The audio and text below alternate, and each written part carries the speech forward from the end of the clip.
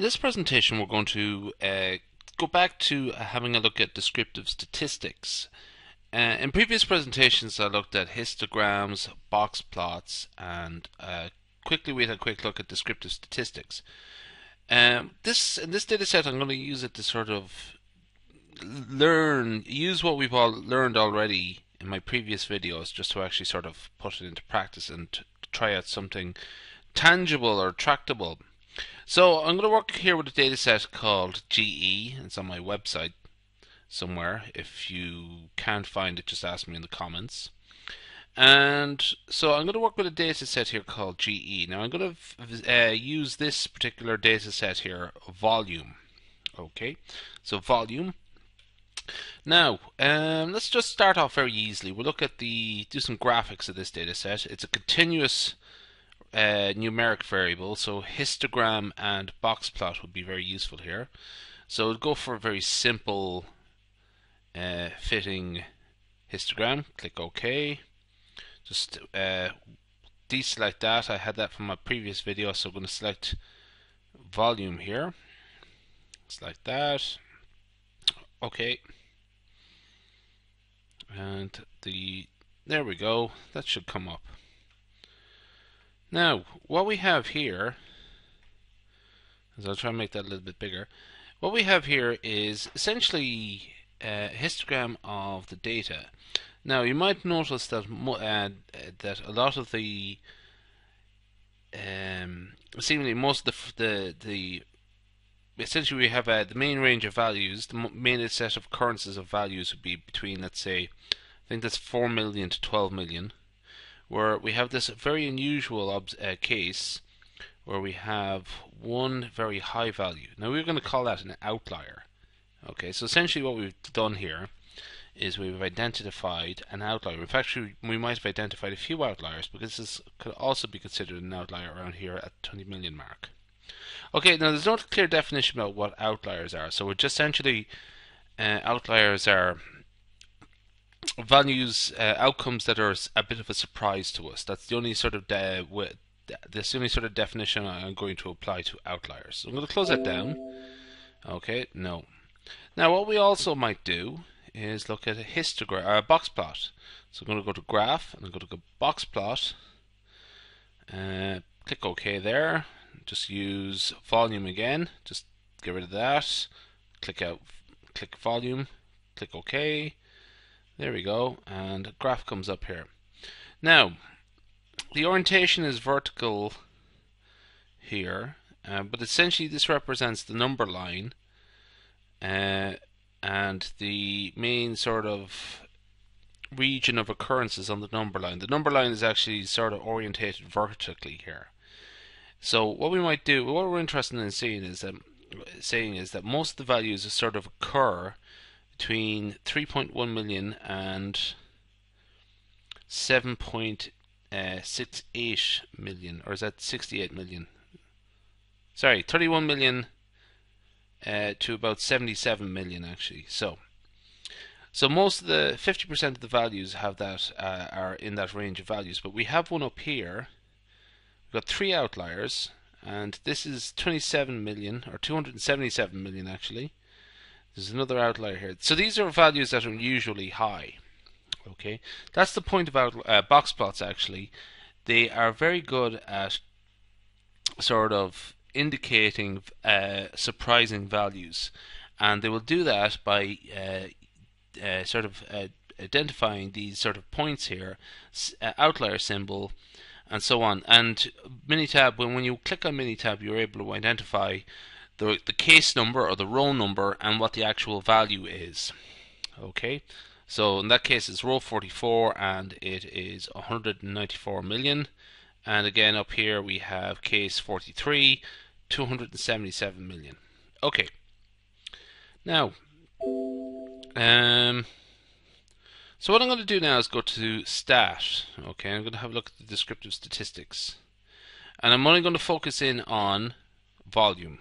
Okay, so just get rid of most of those and just keep volume. Click OK. Now, a whole bunch of plots have come up there, so I just better go run through that again, actually, just to take it in baby steps. So I'm going to click Graph, Stat, Basic Statistics, okay.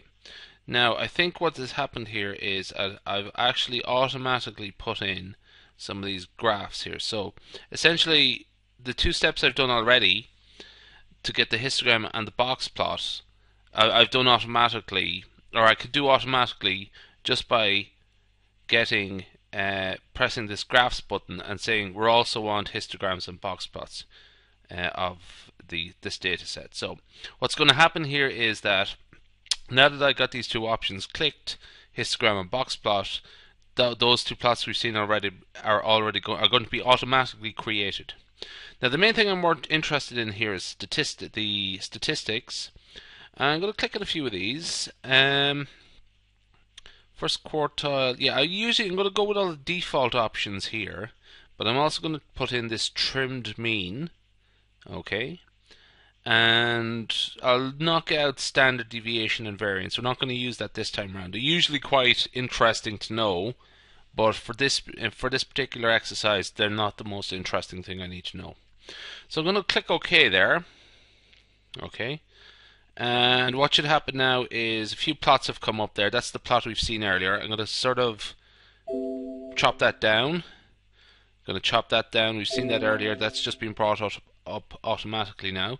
That's the session window. Okay, but I'm just going to go back here. This is the session window. I've just sort of gone back up a bit. Now, this is the main set of descriptive statistics for the volume variable. Okay, so the mean is 60 million. Okay, the maximum is 277 million. The minimum is 17 million.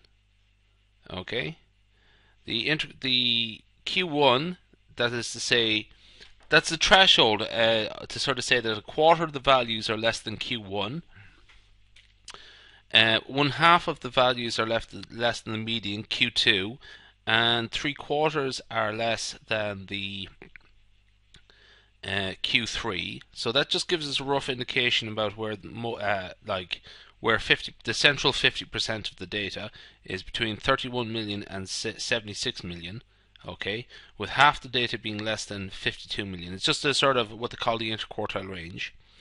Now, essentially the big disparity between Q3 and the maximum, which goes from 77 million to 277 million, sort of indicates that we have skewed data or data with outliers, or which would be both.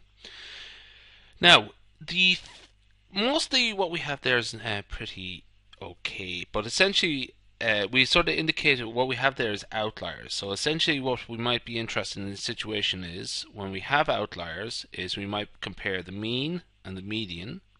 So the mean here is about 60 million and the median is 52 million. Now that's quite a big difference between the two. So that's another indication of the effect of these outliers here, because it really changes. The outliers would really affect the difference between the mean and the median. Okay, in the case of outliers, the median is more useful. And how do you essentially when is the median more useful? When it's very different from the mean. That's just a sort of quick way of putting it. There's also a thing here called the trimmed mean, which I think is really interesting. The trimmed mean is the mean when you get rid of values at the lowest values and the highest values. So essentially what happens here in the trimmed mean, I think it's usually 95% trimmed mean, is that you take off the top 2.5%. So example, the top 2.5% of the values, the maximum values, and you also get rid of the minimum values, and just get rid of them altogether. Statistics, let's see, it doesn't really say anything there about how much it is. I think it's 95%. So it's essentially the mean of the middle 95%. So it's just discarding the lower 2.5% and discarding the upper 2.5% and sort of seeing what you get there. So that's just a sort of quick rundown of you like using Minitab to have a quick look and see if there's any outliers in your data set. Okay.